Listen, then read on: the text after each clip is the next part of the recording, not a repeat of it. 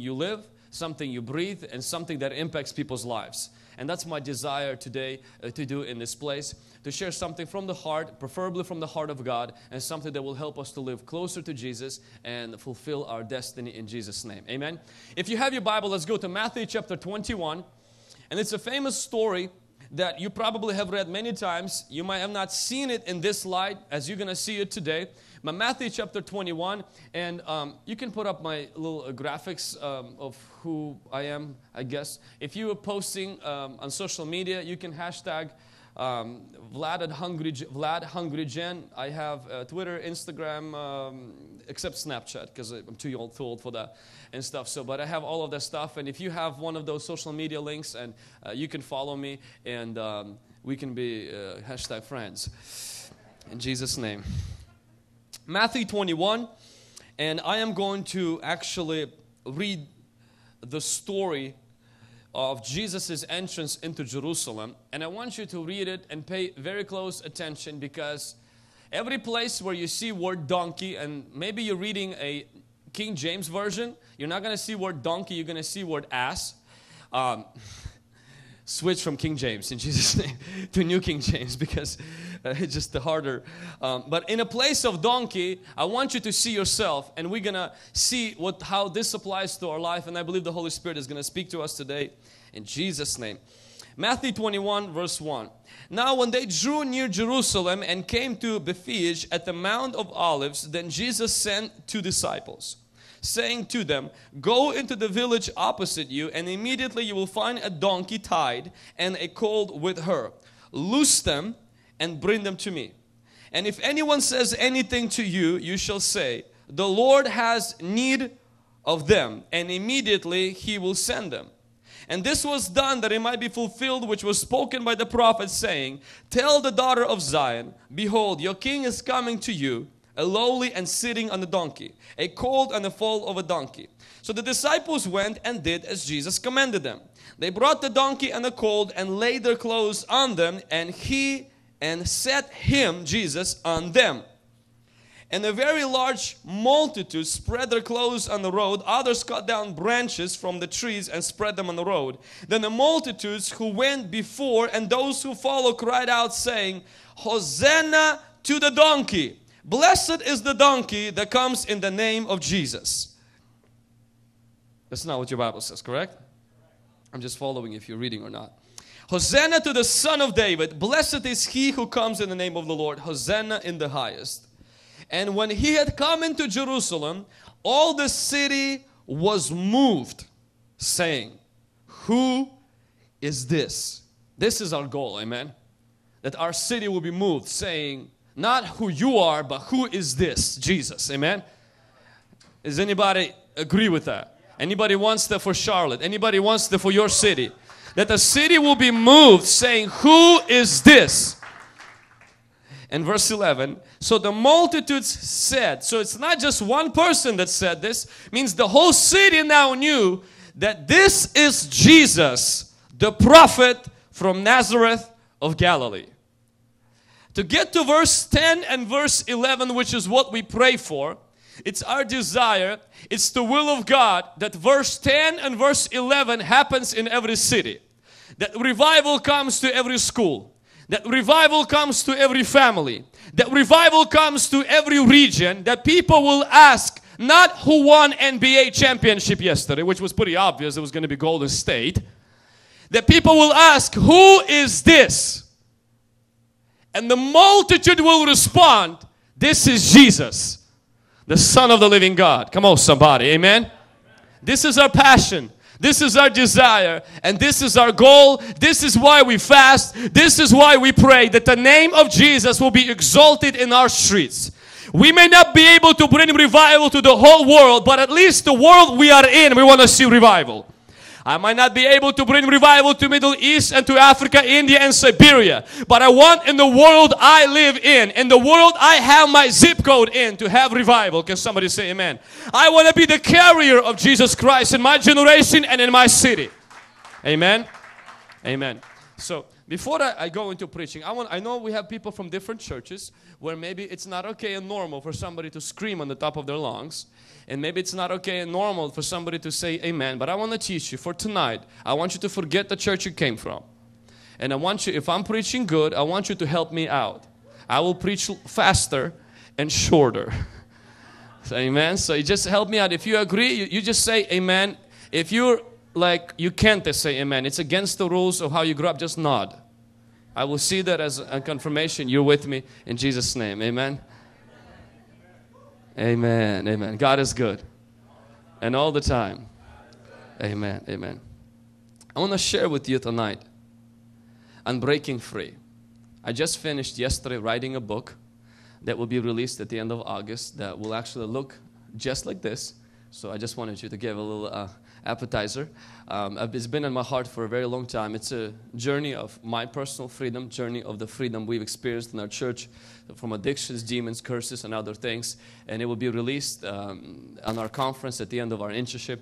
And so I'm really excited for that. But tonight, I want to share something from the story of the donkey that I pray the Holy Spirit will be able to communicate to each one of us, including myself.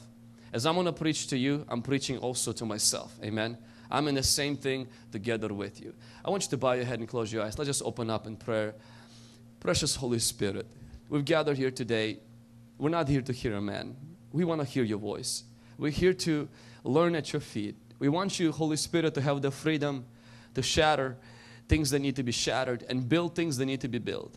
I come against every spirit of distraction. I come against every spirit of heaviness. I come against every spirit of slumber. In Jesus' name, and I command you, you have to exit right now. Every distraction, that it has to end right now. And I pray that you will give us ears to hear and eyes to see and a heart that's open to your move, God.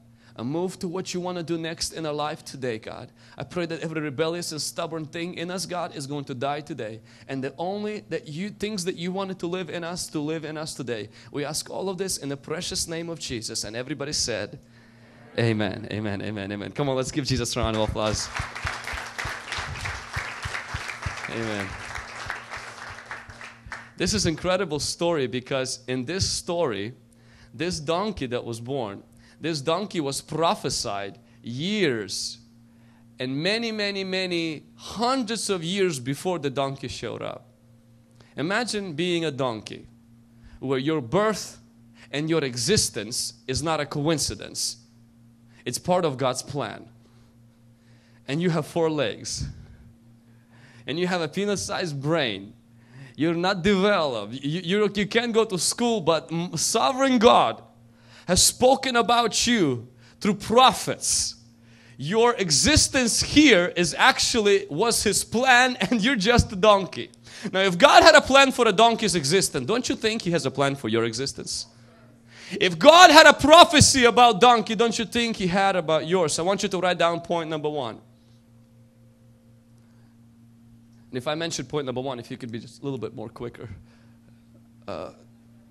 It's okay. So yeah, if we can make it black, just the whole screen black for just the point, so that it'd be easier to see. Your birth was a part of God's plan. I want you to point to yourself and say this with me. Say, my birth. Come on, say it like you mean it. Say, my birth was a part of God's plan.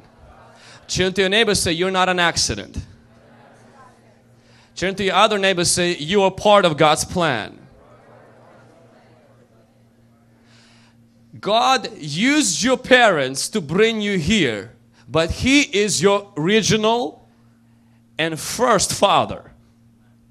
He created you. He thought of you. He just happened to use your parents and their love story or lack of the love story, whichever case you came from, to bring you into this world. You didn't come from your parents, you came through your parents. Somebody say amen. Now, don't go tell your parents that tonight. That's not going to be good. You might end up sleeping on the streets. But God only used your parents to bring you into this earth. And sometimes He used perfect parents. Sometimes people have no parents at all. But you have to understand, your existence was God's idea before there was a sparkle in your mother and your father's eyes. God thought of you before you came on this earth. And you're not an accident. You are not just a result of a love between a man and a woman. You are a result between God and you. And one mother was a Christian. The father was an atheist. The mother looks at the daughter and says, listen, honey, we came from God. The daughter's eyes shine. She says, praise God, we came from God. She goes to her father. The father says, don't listen to this garbage. We came from monkeys. You came from monkeys. The daughter's confused. She's going back to her mother and saying, Mom, I don't get it. You say we come from God. The father said we come from monkeys. Where do we come from? The mama says, honey, it's simple. I told you where my family came from. He told you where his family came from. You came from God. God only used your parents to bring you here. And if maybe you've never met your parents, or maybe your parents, God forbid, stuff happened and they're divorced, and maybe you don't have a contact with your father or with your mother, I gotta tell you this, is that your destiny is not dependent on your father or your mother. God only used them to bring you here. God was the one behind this whole idea. Don't blame them. Don't look back on that. Simply look at the fact that you were God's plan and you were God's idea. You're not an accident. You're not just a coincidence. God didn't just saw you show up and say, oops, let's find something for her or for him. Let's create a destiny. No, before anything of that, God already had a plan. God already had a destiny. Somebody say amen. A lot of us, the way we are today is because of people who loved us or because of people who didn't. If you are successful, I can almost guarantee 90% of the time you have a mom and dad who loved you. If you found yourself on drugs, not in all cases, but in many cases, you grew up in a home where there was no father. You are a result of those who loved you or those who didn't. And I grew up in a home where I had mom and dad. They're the most amazing parents in the world. I've never seen my dad fight my mom. I can't say that about my mom. She's a Ukrainian woman and Pentecostal. Jesus have mercy. Their marriage was great, and partially because my dad knew how to submit to his wife. Oh, my mom will hate me. I think they're watching. But they were incredible parents. I've never seen my mom or my dad raise their voice against each other, throw stuff at each other. They had a perfect marriage. But my dad grew up from his father where affection wasn't practiced. You know, especially in the old school traditional Slavic family. If I provide for your needs, put something on the table, take care of you and put a roof over your home, I love you. I don't say I love you. I don't hug you. That stuff is for the American families. We mean business in here. We don't talk, we do. And if I do, that means I do. And if I didn't kill you, that means I love you. Kind of like that's how love is. And I was completely fine with it until a little bit later. I always craved my father's approval. I craved that affection. He was present, but his approval, I knew that I wasn't my dad's favorite. Partially is because I wasn't able to do what my dad does. My dad is an expert in fixing things. My dad has like magic powers to fix things.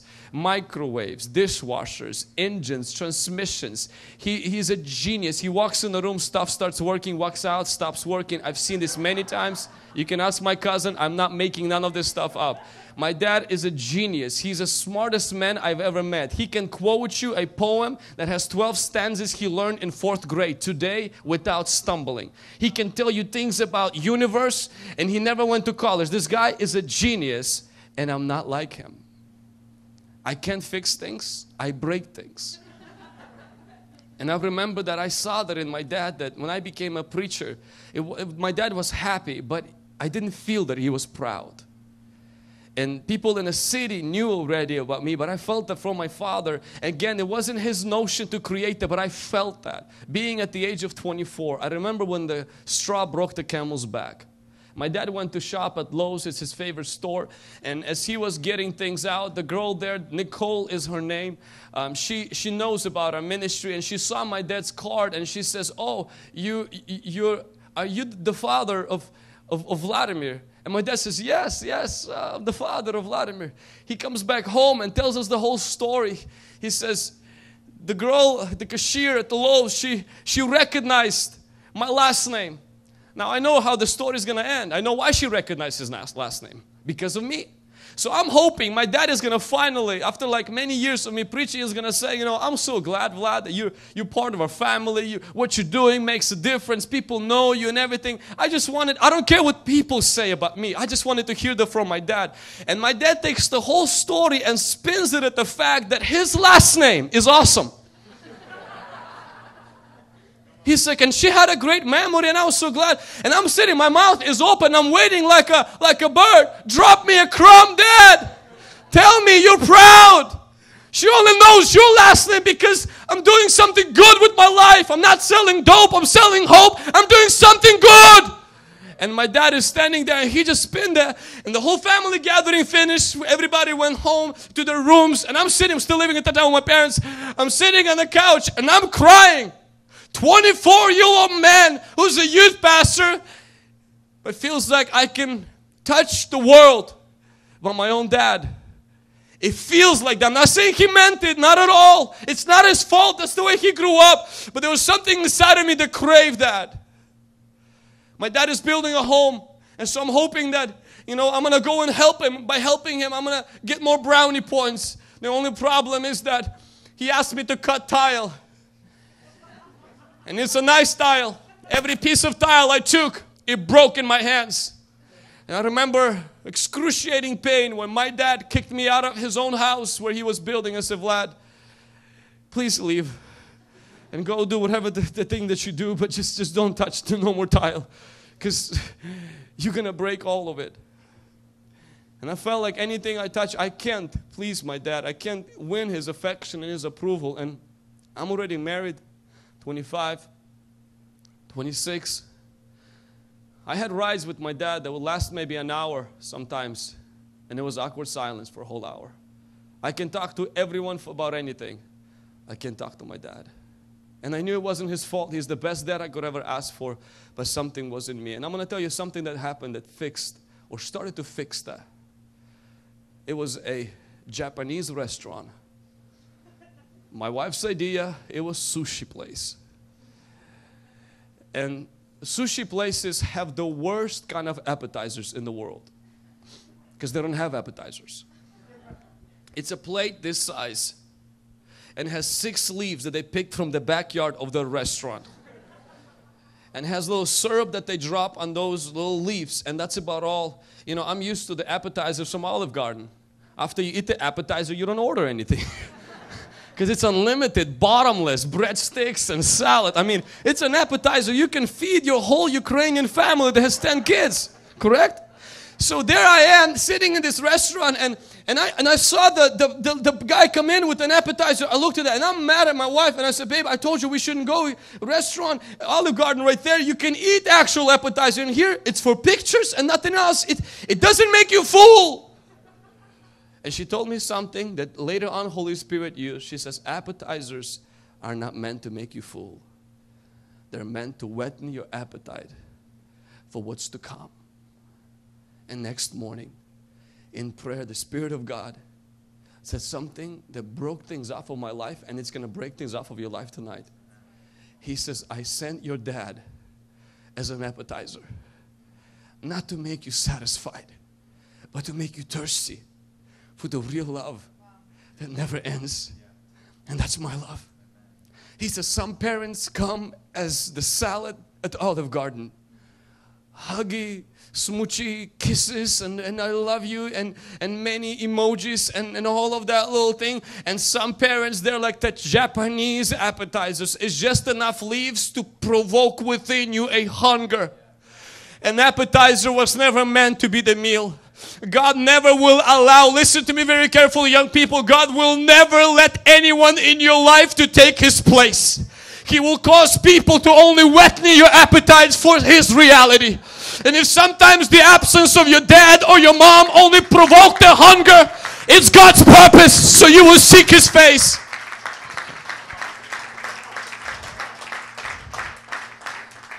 I realized my dad is the 7 leaves. He's supposed to only quicken, that I will expect more out of God and less out of my dad. Because what I did is I expected more out of my dad and less out of my Heavenly Father. I went to pray, don't get me wrong, I depended on God, but I really needed things from my Father, and things switch. Where I depended on my dad, but I really needed things from God. I went to God and I said, God, I'm a broken man. No, I don't do drugs. No, I don't do this and that. But God, I'm a shattered. If you don't fill me with your affirmation, I will chase it in preaching. I will chase it in comments and followers and accolades. I will chase it in money. I will chase it in other things. God, if you don't fix me, I'm a dead man. And God's presence started to fill that void. And I no longer, please forgive me if you don't understand what I'm going to say, I no longer needed my dad to say anything. I no longer needed to impress him, and I no longer needed that from him, and something different happened. It was in California at the revival, one conference I was speaking, and after the conference I get a text message from my dad. And now my parents are Ukrainian, so as you can imagine, they don't text, they call. To get a text message is a miracle in itself. And when I read the text message, it was from my dad, not from my mom. And my dad says this, he says, me and your mother, we watched the service. And he says, we were both in tears. He said, you have no idea how much we're proud of you, that you're our son. And we want to tell you that you're our biggest dream come true. And he just literally showered. When I read the text message, a lot of youth, maybe 300 youth. And I remember I was on a stage, I broke down like a kid. People thought it was the glory of God. It wasn't. It was the glory of God, and I remember just literally bawling my eyes out because I no longer needed that. I already received it from another father, and little did I knew what was holding my dad's release of affection was the fact that I didn't get it from God. When I got it from God, something released in him. My dad built a second house. The crazy part, my tile skills improved.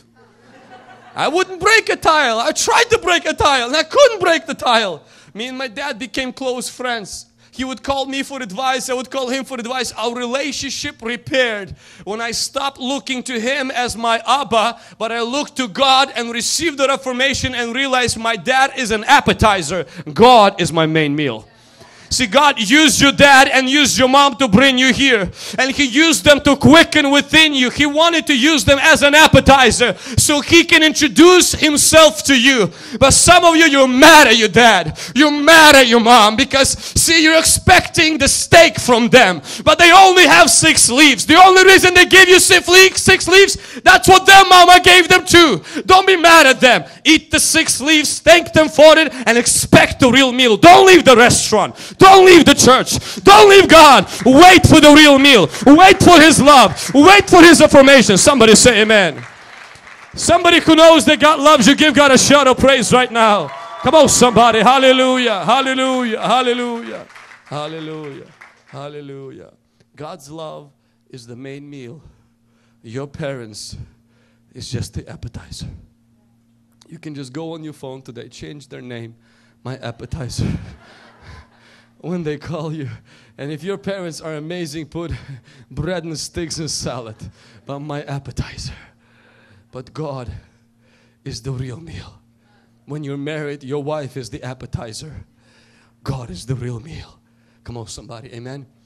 I want you to see that God brings this donkey, has a plan for this donkey before the donkey is even on this earth. God only used other sources, but He had a real plan. I want you to see the second thing, if you can put the second point up, is that before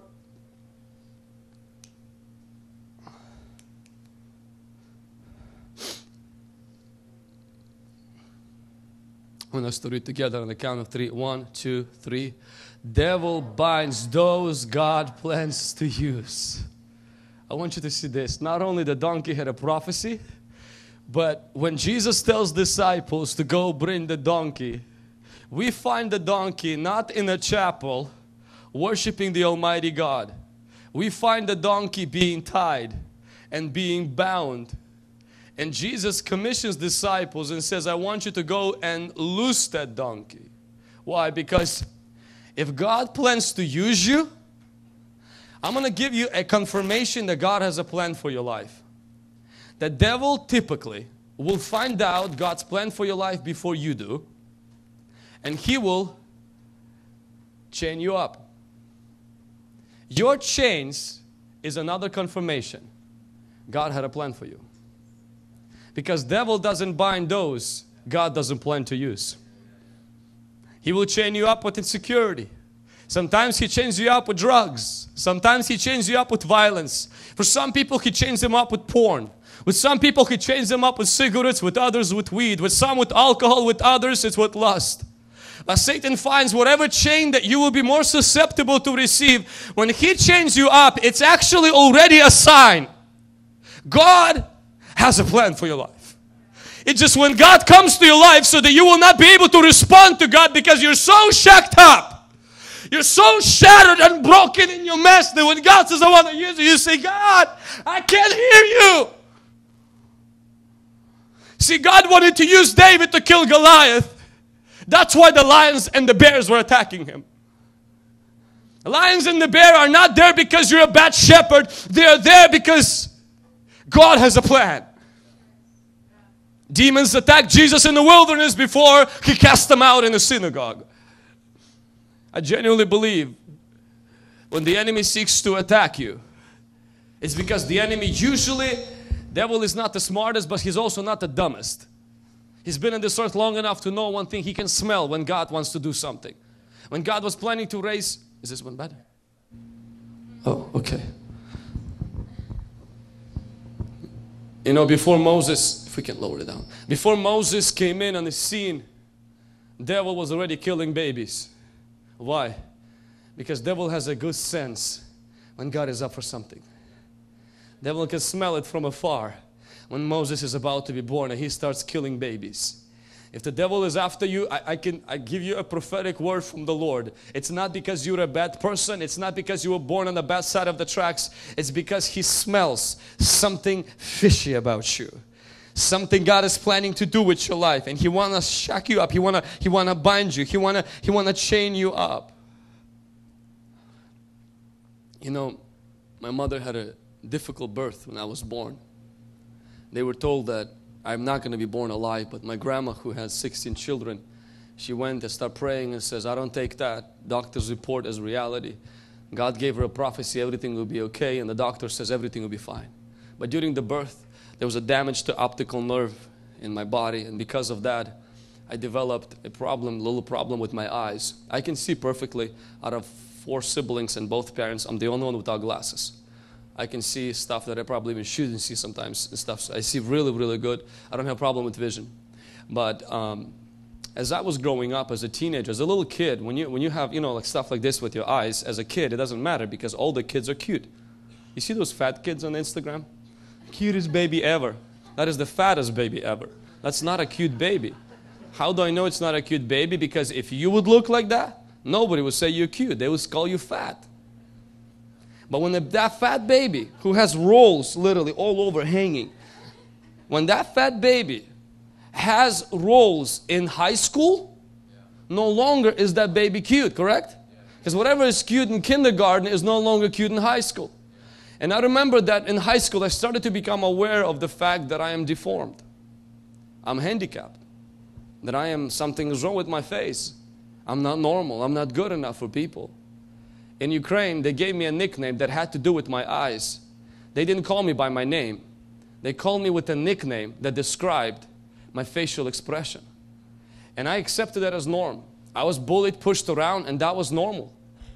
In America, remember, I became so aware of my insecurities and my appearance that I became extremely socially awkward. I can't tell you from the age of 13 to about the age of 17, one birthday party where I stayed at least till the half. I would show up at birthday parties even of my friends and I would leave.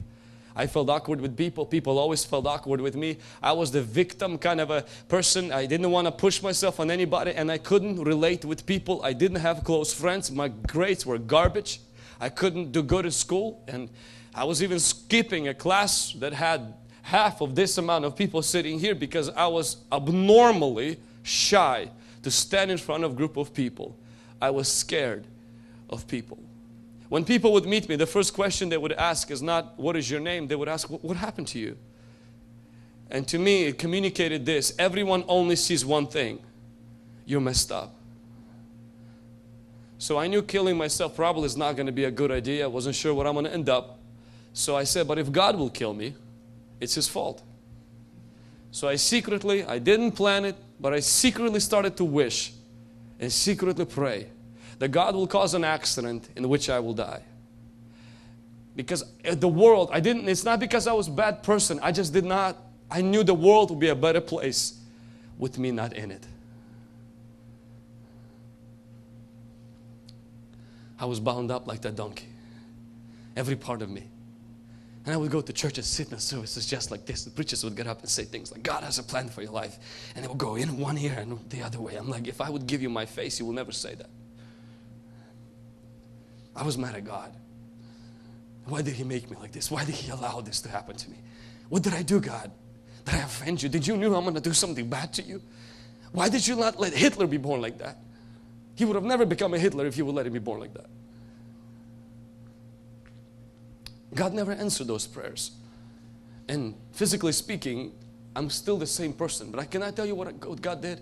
God sent into my life a pastor, my uncle, who layer by layer started to unwrap these chains off of me, and he started to speak life into me. And he started to say, God will use you. I remember I'm listening to him and I'm thinking, he's making stuff up. He has no idea. I have no desire to be in ministry. I have no desire to do this stuff. I'm not good enough in this. He would put me on purpose on the stage in the very place that's a place of my weakness. It's a place where I feel little, like needles are poking me.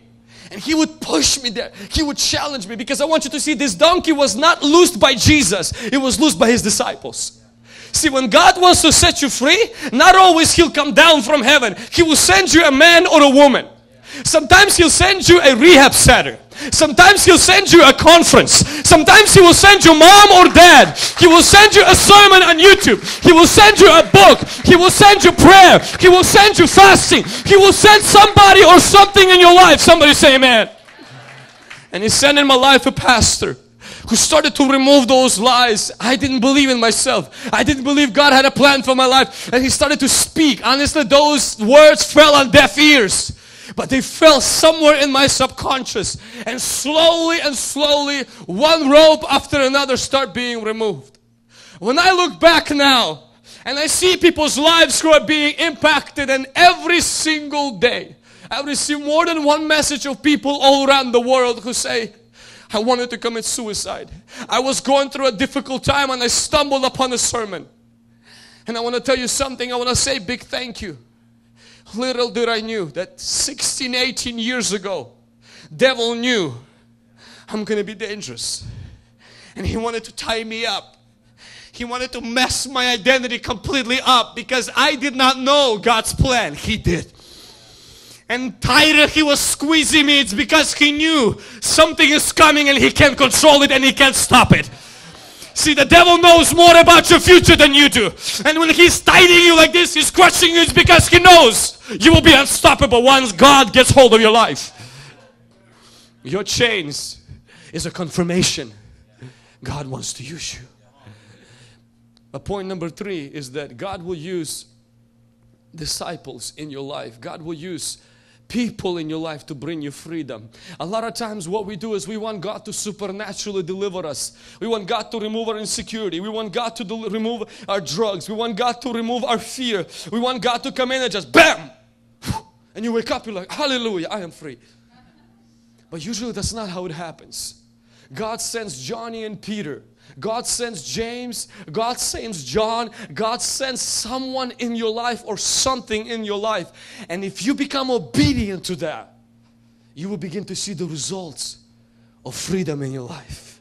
I wish I would tell you it was the prayer of some anointed preacher. It was my pastor's constant annoying words into my life. You will speak at large conferences. You will pray for the sick. The church is going to be big. People are going to be used. You guys are going to prophesy. You guys, I remember I was like, Pastor, you're like a broken record. I'm like, do you even believe in half of the things you say? I'm like, don't you see? I got caught stealing a bicycle at the age of 14 from Goodwill on Saturday. I'm no good at this stuff. I'm horrible. And you keep saying this stuff. And then Pastor would do it publicly. Sometimes we would have a conference. He would get us up and we're like 13-year-olds standing there like, you know, like fobs, afraid of the boat and stuff. So oversized stuff and just standing there. And Pastor was standing 15 minutes. Господь будет вас использовать. Дух Святой придет до вас. And he goes out and we're just standing there like. When they say we're embarrassed and everything. Little did we know, every single those words that he spoke, God used that man to start to bring freedom, to start to bring change. Sometimes God will use a conference. Sometimes He will use a service like this. Sometimes He will use a sermon. Sometimes He will use a book. Sometimes He will go on 7 days of fasting. He will use the fasting and things that all the men of God did. Lay their hands on your head, nothing happened. And that fasting will snap something. Listen, never put a God in a box in how He wants to bring freedom in your life. When you are desperate, when you are at the point of no return, God will find a way to bring you freedom. Somebody say amen. Any free people we have in the house tonight? Come on, anybody who experienced that freedom, can you give God some praise right now? Hallelujah, hallelujah, hallelujah. When I was younger, I always said, this is the only way God delivers. If you do this. The older I grow, I realize God can set people free in the most unusual and unique ways. Some of the people in our team and some of the people even on this team, the way God bring that freedom is different than the way He did it for other people. But the most important thing is there is a God and He wants to use things to bring freedom in your life. Can somebody say amen? So number 3, I want you to look at this again, is that discipleship delivers and guides. So when the disciples of Jesus brought freedom to the donkey, I want you to notice this. When they removed the ropes around the donkey's neck, when they untied it from wherever it was tied to, they dealt with the owner, calm him down, say, everything is cool, homie, relax. We're not going to kill the donkey. It's Jesus who needs it. You heard of Jesus. That's Him. He's going to use that. And next thing that happened is the Bible doesn't say that they let the donkey go where the donkey wanted to go. They took the donkey and they didn't sit on that donkey. They didn't beat the donkey like Balaam. He did it to his donkey because she was seeing more things in the spirit than he was. So much for being a prophet, quote unquote. And so they didn't simply told the donkey, hey, there's GPS, find your way to Jesus, good luck. If you need any problems, hit me up on WhatsApp and Viber, I'll be available. They didn't do that. The Bible says that they stood right beside the donkey most likely and they brought, meaning they led that donkey all the way to Jesus. Now imagine you being a donkey. You spend your life being tied around a pole. And you got these cool people that came and they finally freed you up. You're like, this is cool, this is awesome. And then you finally tasted a little bit of freedom only to find out now you're under control of 2 guys who supposedly brought you freedom. You're like, man, I went from one bondage to another.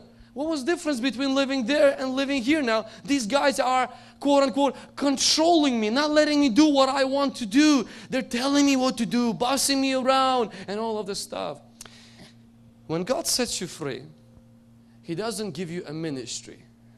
He gives you mentors. Write that down. When God sets you free, He doesn't give you ministry. He gives you first mentors who at first will seem like they are controlling your life.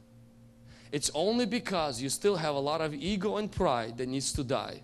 When that dies and you stop being spoiled little brat and you snap out of your immaturity and you grow up, you will be realizing those mentors, your parents and your pastors, they were never controlling your life. They were protecting your life, shaping your character, and guiding you closer toward your ministry, your destiny, and happy marriage. Because when you're 12, you think your parents are idiots. And when you're 25, you think they're heroes. Amen? And when you're 35, you think they're like godly. They're the best thing in the world. What happened? At 12, you're stupid. At 25, you grew up. And at 30, you're mature. That's all it is. But what happens is when we get freed, God right away doesn't let us go. If God lets you go to do what you want, you're going to destroy your life. A donkey on the streets of Jerusalem is a target for people who want to cook steak. A donkey roaming around say, hey yo, what's up? Just got free. And what's anybody doing tonight? Want to chill? Want to hang out and finally I'm free? Want to breathe the fresh air of Jerusalem? Yeah, except there are guys who cook that donkey. And they will barbecue that for their friends. Because when you're a donkey and you are free, meaning you do what you want, you're a target. And God sends people who walk besides that donkey. See, when the Lord in my life and until this day, He had my parents and He had my pastor who were walking beside me.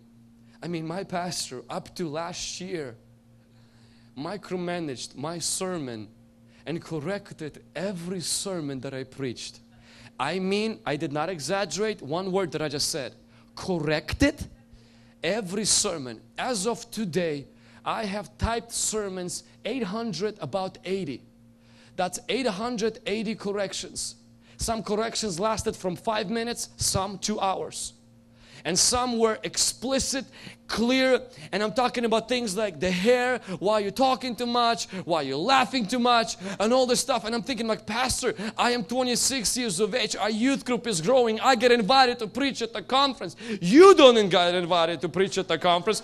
And young people love my sermons. Well, I'm connecting with them. I'm not trying to please you. I'm trying to serve them. You don't know my approach. I'm thinking in my head, and Pastor is chopping. And it almost felt like sometimes he was trying to control my ministry. When in reality, he was trying to shape a minister. And I had to say, sir, yes, I will get better. I will improve. I will improve. Then God gave my parents, with whom I lived till 24. My American friends always made fun of me. And they said, you youth pastor, you live with your parents. I had a rental property. And I said, you live in a rented apartment. I like to clown on people sometimes who clown on me. It's my thing. And then I said, well, the funny part is that when you get married, you're going to move back with your parents because you broke like a joke. I'm like, I'm saving my money living with my parents. Plus the Bible says, leave your father and your mother when you have a wife to cleave, not when you reach 18. So I'm like, I'm actually more scriptural than you are. Anyway. And if you're here and you think it's completely not cool to live with your parents, hey, God bless you and stuff, as long as you're not broke. And so I would live with my parents, and the most annoying part about living with my parents and being a youth pastor is when I walked into the house, my title would get left in the backyard. Like they didn't care I was a youth pastor. Nobody adored me in the house. There was no red carpets, and my siblings didn't call me Reverend Vlad. It was always this, and my parents, I'm 24, they're expecting me to be home by 9 o'clock or 10. I'm like, I got a nations to disciple, world to save. I got a nations to shake. And my dad's like, where are you? It's 10 o'clock. I'm like, Dad, I'm about my father's business. You got to be home in 10 minutes. And I was like, my parents, what is this? So one time, I have this bad problem till this day, but God gave me my wife, so she helps me with that. I don't care about what I wear. I absolutely have no idea how to match clothes. I don't care about clothes. Whatever I put on, that's just what I walk in. And I had this blue, extra large sweatpants. They were for the gym. I used them for the gym. I used them to mow the lawn, and I used them to go to church. Why? Because I don't care about clothes. I just put them on and just walk in. And plus, I felt like I was T.D. Jakes. So T.D. Jakes in old videos had this like long pants where you walk and he's like, they walk with him. And I loved them. So, I'm a young man, live with my parents. I have a Camry, Toyota Camry, I have my own car. I already have a property. So I'm like, I'm a successful young man. Plus, I have a ministry. And it was Thursday night. I got my Bible ready to go to church and preach. And of course, I put out, like a nice shirt, church shirt. And I put out my blue, large sweatpants. And Sunday, Ukrainian shiny, pointy shoes. So I walk out, and not only it doesn't match, but those pants, they're just not good. So I walk out, and my dad says, where are you going? I said, Dad, you've been in our church for so long. You don't know where I'm going? Today is Thursday night. I'm going to church. I'm a youth pastor. He said, not in those pants. I said, yes, in those pants. Have a little attitude, and so I walk off the house. So I walk into my car, I sit down, and in my mind, I'm like outraged against my dad. Because he doesn't see as God sees. God looks at the heart. My dad's only looking at the pants. It's just the old school traditional Pentecostal thing is not dying fast enough in him. And I'm sitting there, I'm about to put the keys into the ignition, and I hear still small voice. You know, like when God, kind of speaks very, very quiet, almost easy to miss, but it's right there, just like this quiet little thing. Vlad, change the pants. So my first reaction, young, foolish, and I rebuke the devil in Jesus' name. Get out of here. I give you a word in the scripture. Right here it says, God looks at the heart. I put the key in the ignition. I start the car. And it says again, Vlad, just go change your pants. I realized I'm like, most likely it's not the devil. It's probably a high chance it's God. And I said, Lord, I can't. The reason why I can't is because if I walk back into my house, my dad is going to see me humbling myself. And he's not going to embrace me like a father embraced the prodigal son. He will stand there and give me that, that Russian look. It's about time you learn rules in this house. That kind of a proud, arrogant look. Like he conquered me like that, like I'm like his victim or something. And I said, God, I can't. I'm like, I'll do anything for you. I'll die in India for you. I just cannot live to see my dad. See, they're thinking he's better than me. He's superior. He conquered me like I am his dabicha. Like I'm his victim. And I felt like God said, Vlad, the only reason I want you to change your parents is because I want you to feel that. I want you to die because you're an arrogant, spoiled brat. That's who you are. And I felt like God wanted me to die to myself. At that moment, it felt like if He would cut me into a million pieces, it wouldn't hurt as much as to get up from my car, go to my parents' house, and change the pants that didn't even match. Change the pants. They don't even you don't even wear those pants to church because it just doesn't fit in that environment. And so I decided to do that. I said, Lord, I'm going as a lamb led to the slaughter. I'm going to die for you today in the house. And God, just ask you one thing. Just ask you one thing. If you could make this easier, give my dad a diarrhea. Let him go to the bathroom so he doesn't see that.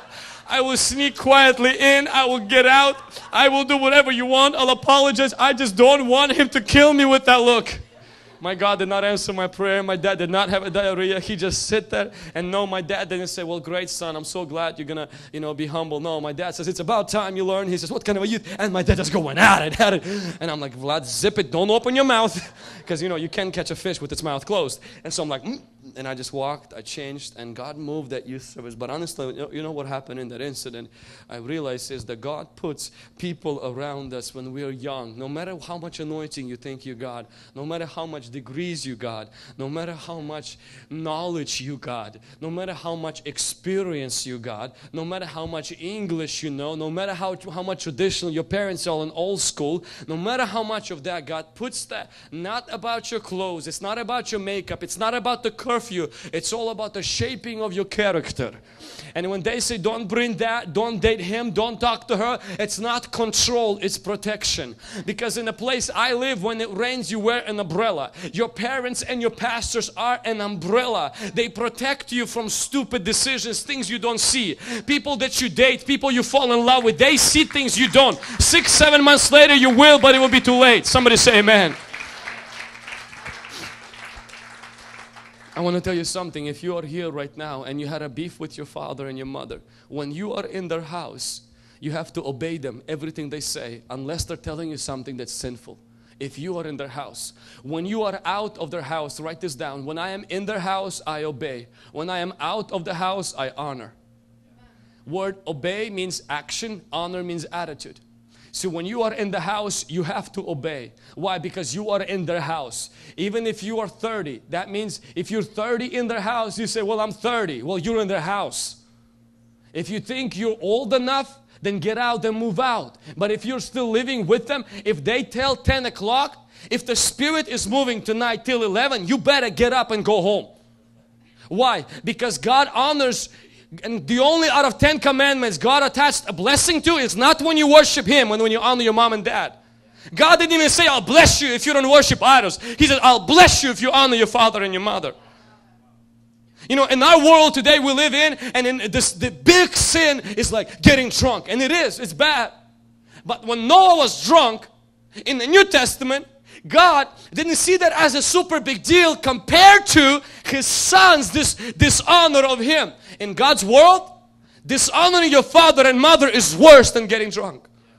It brings a curse on your life. When you live in your parents' house, they put a curfew, they ask you to do laundry. Listen, you want to get a blessing of God, I'll give you a key. Less fasting, more obeying. Less degrees, more respect for them. Oh, I want to find my destiny. Let me remind you, the first king of Israel wasn't looking for his destiny. Never took a course in Wales or Yale's and took a course, I want to be a king. You know what he did? He ran errands for his dad. And when he ran errands for his dad, his destiny found him. David wasn't looking for being a king. He simply brought cheese to the captain and ran errands for his dad, and destiny found him. Don't look for your destiny. Obey your father and your mother. Honor those God placed you, and you will be surprised how you step into your destiny, and your destiny will find you. Come on, somebody. Come on, somebody. Let's give God a round of applause right now. Thank you, Jesus. When I live under the roof of my parents, I obey. When I am out of the roof of my parents, I honor. What does that mean? It's my attitude. It means I highly speak of them.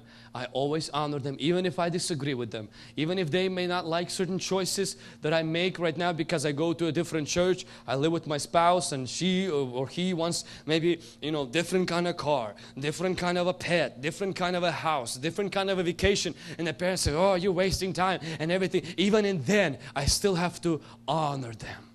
Jesus obeyed his parents until 30. And then from 30 till 33, he honored them. How do I know that? Because when he was hanging on the cross and nails went through his feet and through his hands, and mama was standing there, he was arranging housing for his mom. Because in the Jewish culture, the older son has to take care of his elderly parents. There was no retirement homes. So Jesus knew he doesn't have an older son because he's dying. He says, hey Johnny, could you take my mama and that she can live with you? And mama, could you go with Johnny? Jesus is arranging housing for his mama at the cross. Who do you think you are that you can disrespect your father and your mother? You're even not better than Jesus. Because if you are like Jesus, you will honor your dad and mom. Come on, somebody. Are you with me, guys? I'm sharing real stuff today. And so I want you to see that the donkey had a purpose and a plan. I want you to see that the devil, chains, they bind us before God can use us. And then Jesus puts discipleship, meaning pastors and parents on both sides, to help us go further in our destiny. And I want us to bring this message to the most important thing that I want to share with you. And I want to finish and bring this message toward an altar call. And if you can put up the fourth point for us. If Jesus is the Lord of your life, He will use you. If you are the Lord of your life, you will use Him. I want you to see this. Disciples are bringing the donkey to Jesus. And Jesus sat. Somebody say sat. Everybody say sat. He sat on the donkey. That means, may I use this chair? Jesus didn't walk beside it like disciples.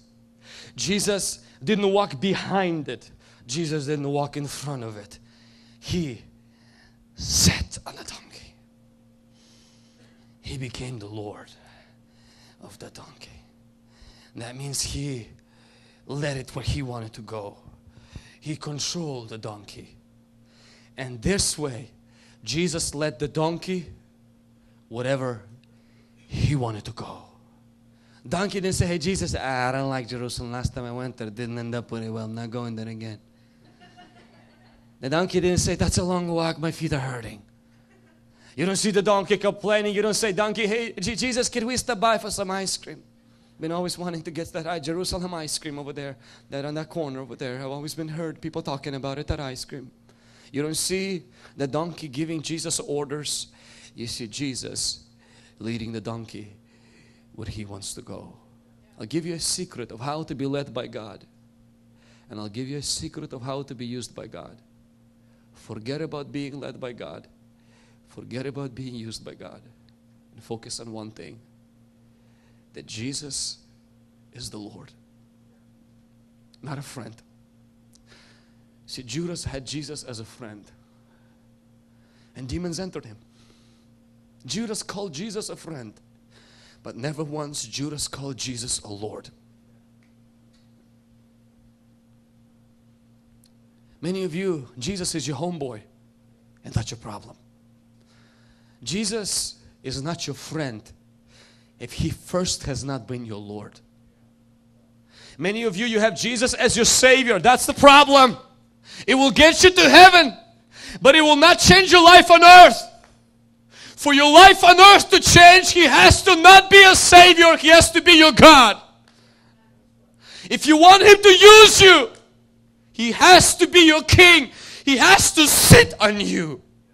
And what He wants, you do. You don't have a life after that. It's not what you want to do. It's not your plans. It's not your ideas. Oh, but I want to build my life. Well, that goes second. Everything else becomes second because He sits on you. You don't sit on Jesus. He sits on you. Many Christians, this is what happens. When God sets us free from our junk, He sets us free from our sin. He sets us free from things that hurt us. In reality, we never wanted Jesus. We wanted to be free from pain. And when He gave us the freedom from pain, we do what we want to do. We always wanted to do what we wanted to do. It just, we got stuck in some issues that hurt us deeply. And Jesus is a means to our goal, which is for us to sit on our throne. And we used God.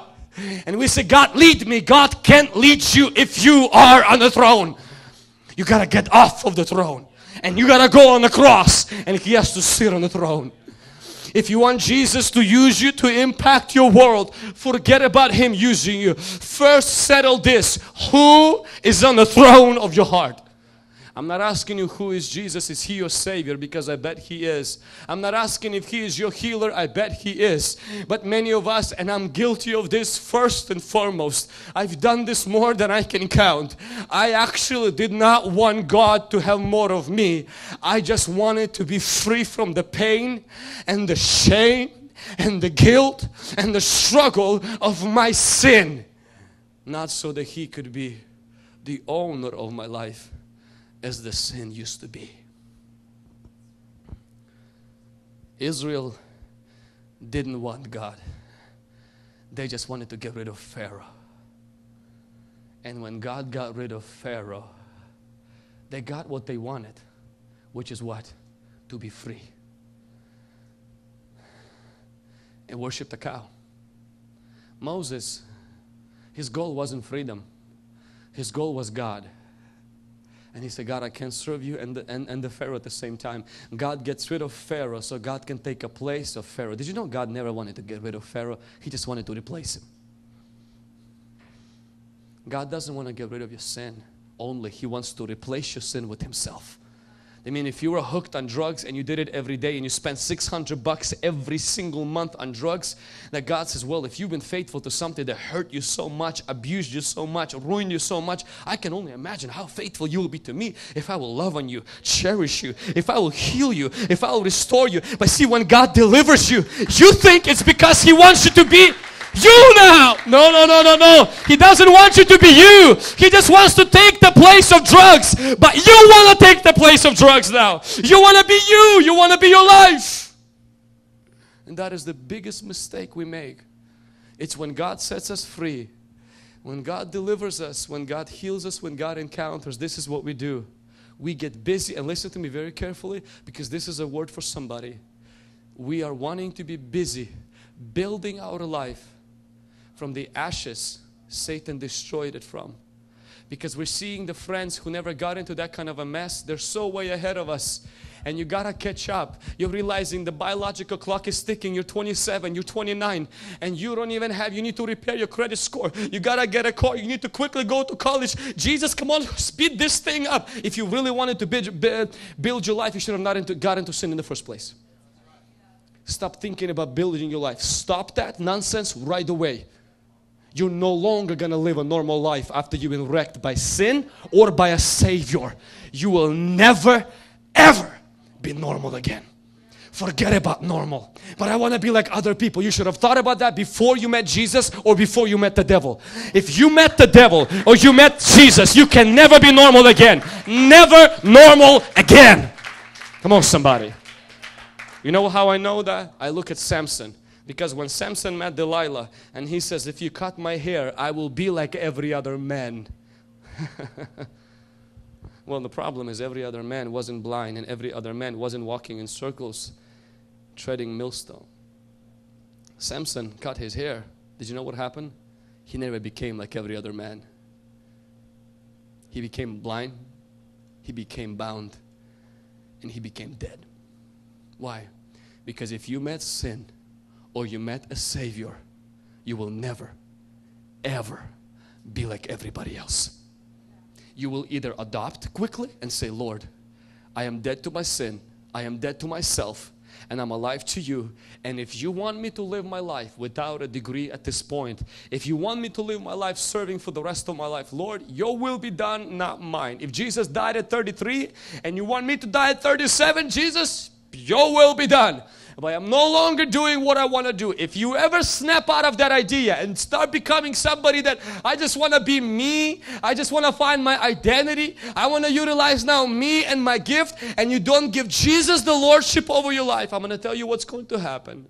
You will go from one bondage of sin to something that's worse than sin. It's called selfishness. You're still in bondage, you're still in prison, and your life will become a puppet of the devil.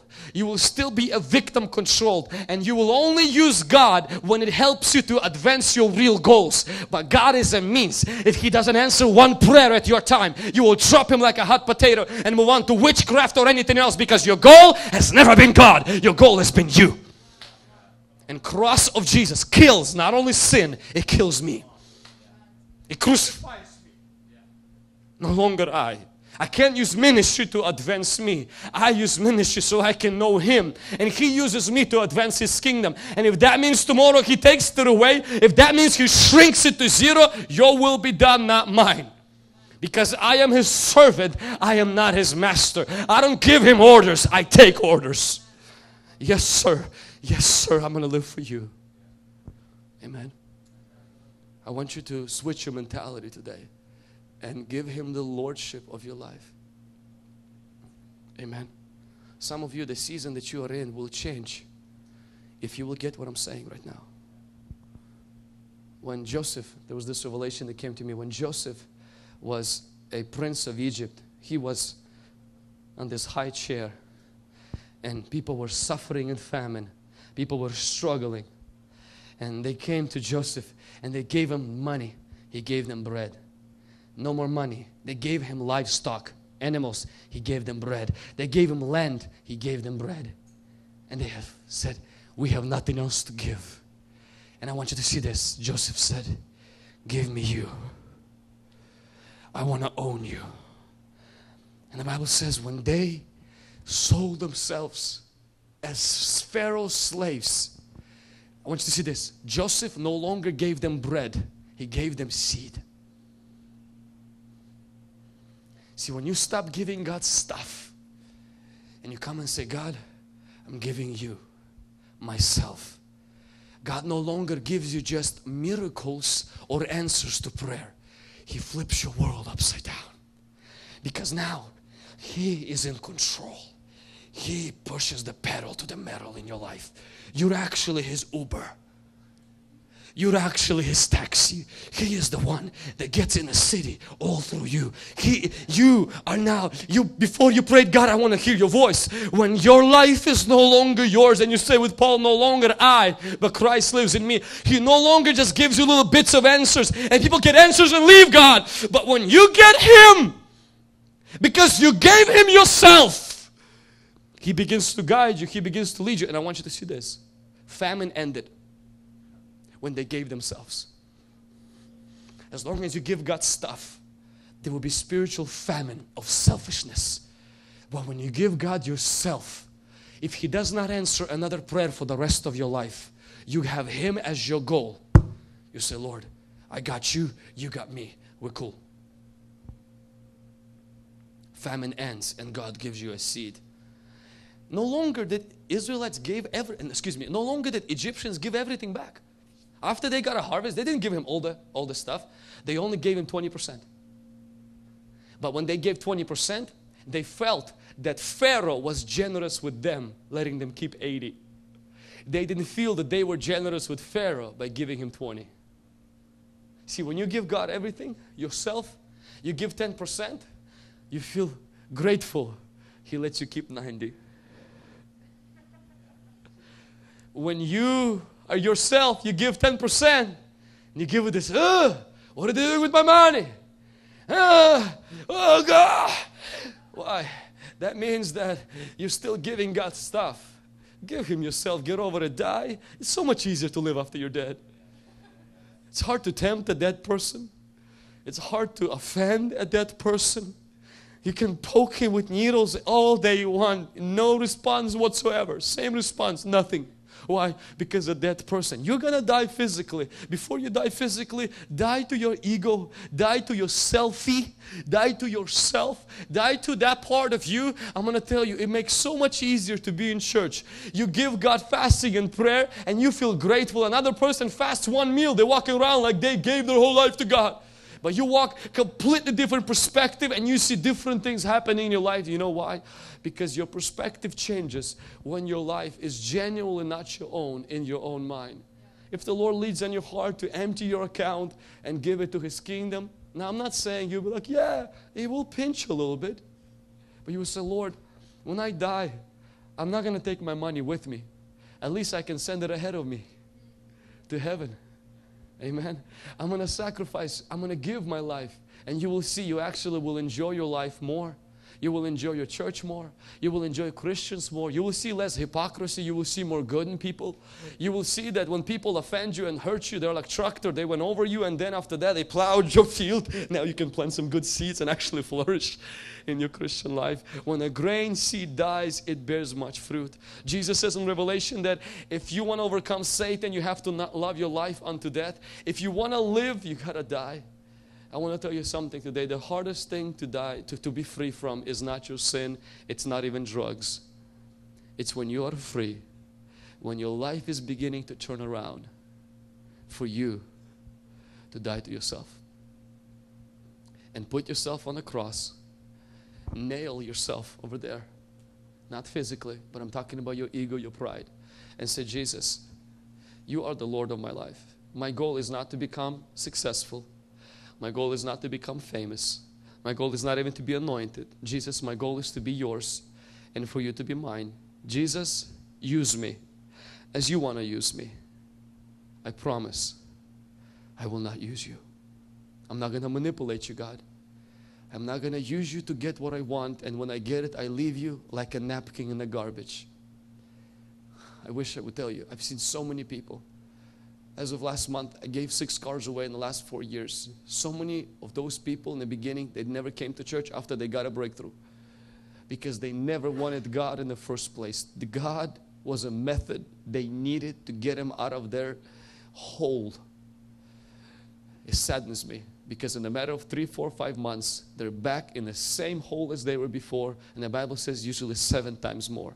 If you get rid of your sin, but you don't surrender your life to God and don't serve God as you served your sin, you create a vacuum for which you will invite demons. You will never know what to do with them. The selfishness will corrode your character and destroy your life. Your best protection and antidote against that is to do one thing, is to surrender to the Lordship of Jesus Christ. And to do that today. Amen. Hey, this is Pastor Vlad. Thank you for watching this video. If you need deliverance, subscribe. I'm just kidding. But seriously, what are you waiting for? Just subscribe.